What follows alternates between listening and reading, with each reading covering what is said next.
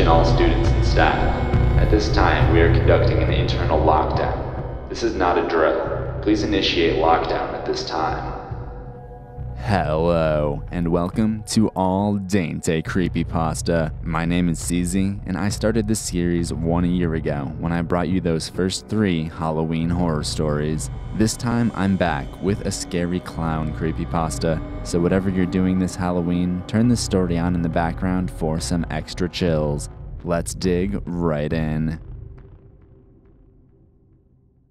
As a kid, I never really understood why some of my classmates were afraid of clowns. I didn't really find them scary. Not that I found them funny either. Most of them just looked kind of goofy and dumb. I remember having this exact argument with my best friend Kevin at the lunch tables in elementary. His argument was always that I needed to see the movie It in order to understand, but being in 2nd grade at the time, my parents would never let me watch it. I actually remember on Halloween, some of the older kids in the neighborhood dressed up as clowns and went around scaring trick-or-treaters. Maybe I just had thick skin, but I remember one of them chasing our entire friend group away, and me being left on the sidewalk laughing at their expense. But anyways, this story takes place in November of that 2nd grade year, just after Halloween. We were sitting in math class, boring as ever. When situations like this arise, which were quite often during math, Kevin and I would meet in the bathroom and trade baseball cards. We had a system. One of us would give the signal and we would stagger our bathroom requests as not to raise suspicion from our teacher.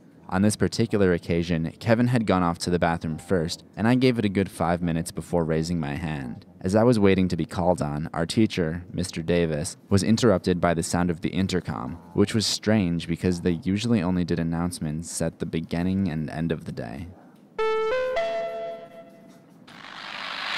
Attention all students and staff. At this time, we are conducting an internal lockdown. This is not a drill. Please initiate lockdown at this time.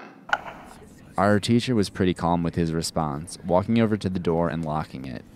He told us all to line up against the back wall and keep quiet as he crossed the room to pull down the blinds. I figured he had been through many lockdown drills before, and this probably wasn't anything big. We had a lockdown at my old school once, and it turned out to be a parent who just forgot to sign in. We waited like that for about 5 minutes. One kid asked Mr. Davis how much longer it would be, and he got a hard shh from our teacher, signaling that no talking would be tolerated. It was about this time when I remembered that Kevin was still in the bathroom. I debated in my head on whether I should bring this to the teacher's attention, but was ultimately too scared after seeing that other kid get scolded for making a peep. That might sound kind of ridiculous given the circumstances, but keep in mind I was only 7 years old at the time, and I was still very intimidated by authority. We waited in silence for a little while longer. With each minute that passed, the situation got more tense. I started to feel anxiety, butterflies in my stomach. That's when there was another announcement on the intercom.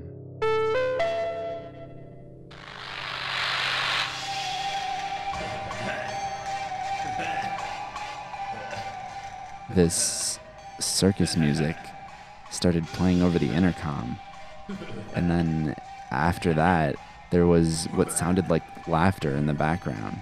One of the girls in the class asked Mr. Davis what was going on. He told her to keep quiet, but his voice cracked and he stuttered in saying so.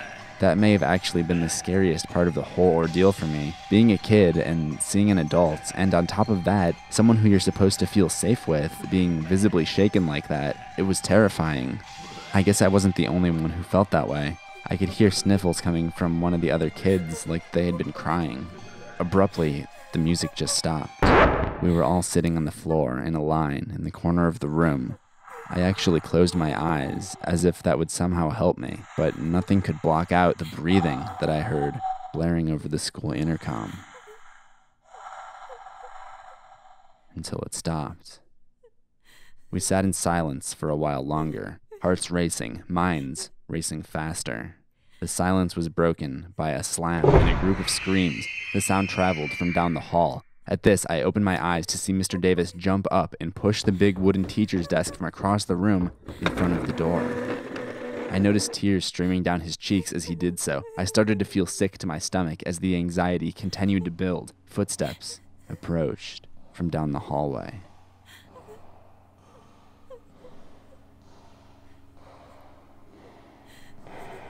They stopped near our door.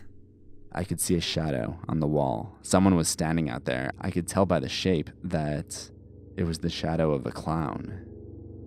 After a short pause, it seemed like the shadow had disappeared, and I started to feel a little bit of relief that the clown had walked away. There was a bang on the door, and suddenly, standing at the door window, was a terrifying-looking clown with bright white face paint, a huge cartoony, toothy smile painted on his face to contrast the cold, evil-looking smirk on his actual lips.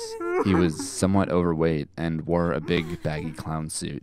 The whole class screamed as he repeatedly tried to open the door. He went from trying to wiggle the doorknob free to rearing back and trying to kick in the wooden door, the class screaming each time he did so. It realistically didn't last too long before he gave up and moved on, but it felt like forever to me at the time. That was the last we saw of the mysterious lockdown clown. But in all of the hysteria, I completely forgot about Kevin. The lockdown lasted for another 20 minutes or so until each room was cleared. They made the announcement over the intercom, telling us the lockdown was over and teachers could resume classes. They didn't actually ever say what happened, probably not wanting to raise any panic. A few minutes later, Kevin appeared at the door and looked like an absolute wreck.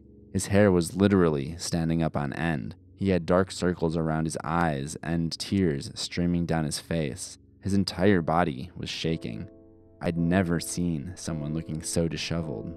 Class was once again interrupted so that our teacher could escort Kevin to the nurse. He didn't come back to class after that, and his parents ended up holding him out of school for a full 3 weeks to recover.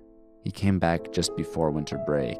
I asked him what happened a couple of times, but he always just told me that he didn't want to talk about it. He ended up coming to school for the rest of second semester before his family moved away at the start of that summer. He was just never quite the same after that. We never got an official story on what had happened, only a swirl of rumors that the intruder had never actually been found. I shuddered to think about what would have happened if Mr. Davis hadn't pushed the desk up along the door. Anyways, I remembered about this story all these years later because I oftentimes cut through this park on the way home from the bus station. They had a carnival going on over the weekend. It was closed now, but it was about 2 a.m. as I cut through the fairground. One of the ticket booths had a light that had been left on, the only light in the entirety of the area for that matter. And that's when I saw a clown crash up against the glass and stare at me with those wide eyes. It may have been just some teenagers or YouTubers pulling a prank, but I ran as fast as I could and didn't stop until I was locked inside of my room, because clowns terrify me now.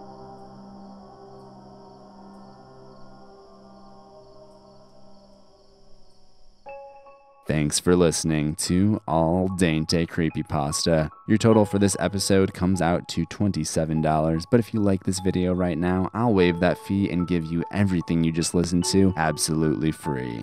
The creepy clown music was done by the talented Robert Austin, and the outro music you're listening to right now was performed by Naoya Sakamata. I hope you enjoyed the October upload marathon and what little time you have left this Halloween. Remember to subscribe to CZsWorld for new horrors every week, ring that death bell for notifications, and I'll see you in the next one, assuming we both survive.